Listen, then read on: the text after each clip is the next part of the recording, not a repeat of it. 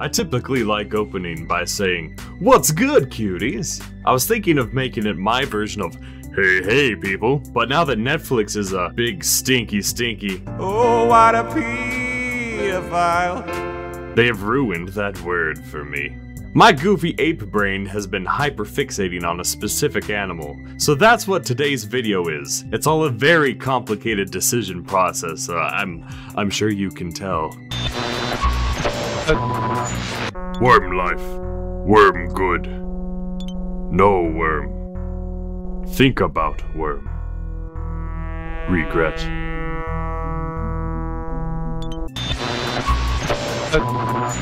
One of the driving forces behind my passion for biology is a fascination with the strange beauty behind it, and I believe biology is one of the most pure and profound of expressions of just that.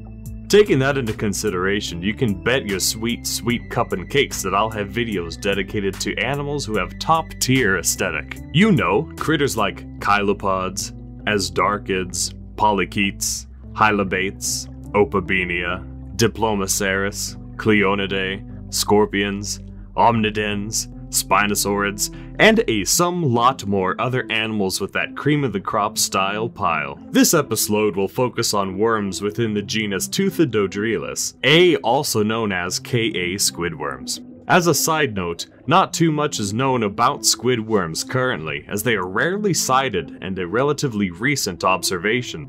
A possible sighting was recorded in 2004, and official sightings recorded in 2007. Another, more recent sighting in 2013 spotted what was assumed to be the same species, but the record states the swimming pattern and overarching posture was significantly different. The world of annelids is weird, but going further into the world of polychaetes just gets downright funky. Did you just say polychaete worms? Come on the heck down and check out what we've got have. A feature that is their namesake, polychaetes have clustered bristles along their somatic segments. Polus, or poly, being Greek in origin for many, and chaete being Greek in origin for long hair. These chaeta, or chaetae, provide annelids with multifunctional tools, but none use them quite as robustly or diversely as polychaetes, often to help in locomotion, self-defense, or anchoring into substrate. In the case of Teuthidodrilus, these bristles are flattened and curved to be used as ideal paddles. The shape allows for large surface area coverage, lightweight, yet rigid and strong enough to provide the worm with efficient method of aquatic lift. Like many little chitinous oars, hold on. Yeah, chitinous oars. If you look close, you might also see these goobers are not just wiggling to swim, but they wiggle backwards, creating an undulating wave that allows minimal effort while curved for forward propulsion. You might be like me, wishing and hoping against hope that these things are like 12 foot long, but unfortunately they top off at around 9 to 10 centimeters. Though not majestic giants, they're perfect if you're looking for a friend to keep in your pocket. What's that now? What do they eat, you ask? I'm thinking the Brunswick stew, really. How about you, darling? What do you naturally and normally all the times wants to eat? Get away from me, you baboon. I swear, I will call the ocean police. I'm not kidding.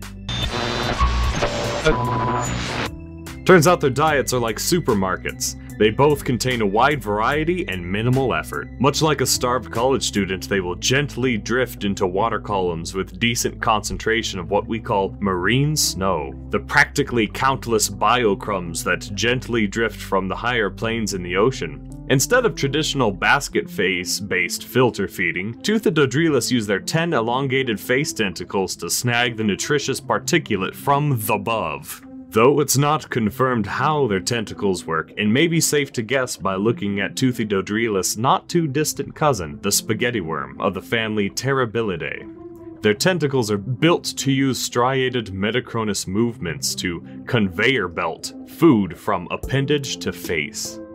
Aesthetic review! Oh, we got a long shape. Long shape is best shape. High quality wiggler. P&Gs can be liars. Watch out, might lie to you. Invertebrates. An ocean pal. Tentacruise no less. Fits in the pockets for secret gossip. Final aesthetic verdict. Teuthidodrilus gets a score of cool tapes. And a big props to Space Condor for drawing me this twice fresh Squidworm. Nothing but raw artistry and passion in this one. Like and subscribe to my channel style pile. Every subscription helps, please, please help. I can't just keep selling organs anymore. Please, the Russians are getting very picky about their product. And hobos don't exactly have the best livers anymore.